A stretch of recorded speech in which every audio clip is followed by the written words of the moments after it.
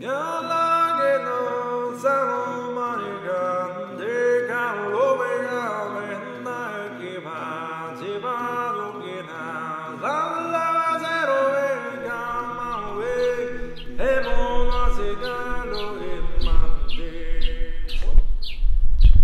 Feifei is in her early 20s and moved to Richmond, South Africa 2 years ago from Jilin in northeast China.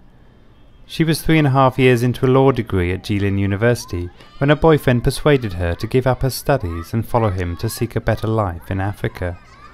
Together they run a mid-sized convenience store in a small desert town in the South African Karoo. Ling Feifei was the first of many characters I was to have brief encounters with as I drove from the city of Bloemfontein, right in the middle of the country, down to the southern port of Cape Town. I was there to do a story on the World Cup legacy, but chose to drive rather than fly between cities. South Africa is known primarily for its cities, the beaches and the wildlife parks, but few know of the vast majestic landscapes that make up the bulk of the interior, and which I was keen to discover. Driving is easy.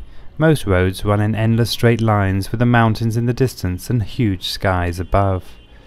At dusk the birds gather and the clouds melt into the warm splattered colours. It's a magical experience and at odds with the image of violent cities from which everyone is warned when planning a trip here.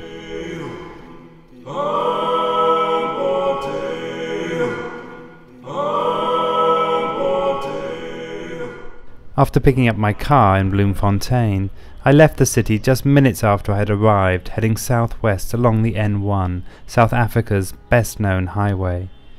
I stopped at Richmond in the afternoon and, having found a place to sleep, went out looking for string to tie up my broken suitcase.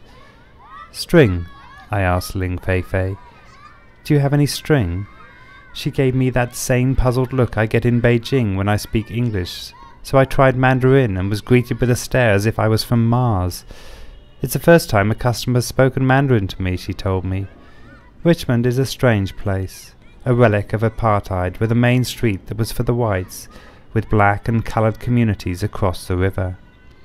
"It's very different now," Johan Behedenstout, a local farmer, told me as he picked up some supplies. The next evening he invited me out to his sheep farm about an hour's drive along dirt roads, where Annika, his wife, cooked Karoo lamb. Johan's family had run the farm for generations, and saw the new South Africa as a necessary progress, but was frustrated with a dysfunctional local government which had little time for the needs of his family.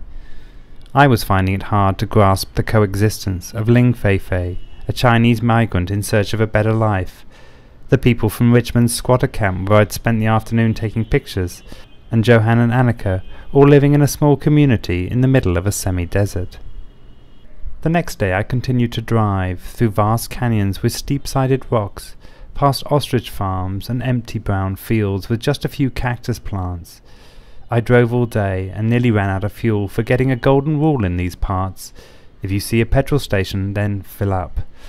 As the night drew in, so again the skies turned red, but this time the clouds came down to cover the rocky hills like a blanket. As the car started to stutter, so I reached De Rust and its choice of 2 filling stations. It was there I stopped once more in a comfortable guest house that seemed so easy to find out of peak season. After a strange egg and mince combination breakfast and some incomprehensible directions from a hungover Yorkshireman, I took off for the final push to Cape Town. As I approached, the fields became more fertile and the rivers widened, but it remained a pleasant drive. Approaching the coast, the sky once more turned red and welcomed me into the historic port city I had heard so much about but never visited. With only one day to see all Cape Town had to offer, I started with a morning run along the beach, followed by a dip in the icy waters of the South Atlantic Ocean. Shark warning signs gave me a good excuse not to stay too long in the water, and I headed back to my lodgings for breakfast. I missed the downtown area, but instead drove to the Constantia vineyards to get an inside view of how some of my favourite wines were made. With the taste of wine on my lips, the warm afternoon drew in, and I went back to the beach for a walk on the sands before a final drive around the coast as the ever-predictable sunset drew in. Driving to the airport the next morning, I stopped one last time at a viewpoint to get a picture of Tabletop Mountain. There Mr. Wang, a Chinese tourist, asked if I minded taking a picture of him with a landmark behind.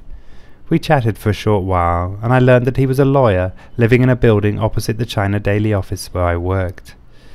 I told him about Ling Fei and her choice to give up law school to move to the small desert town, and he looked puzzled.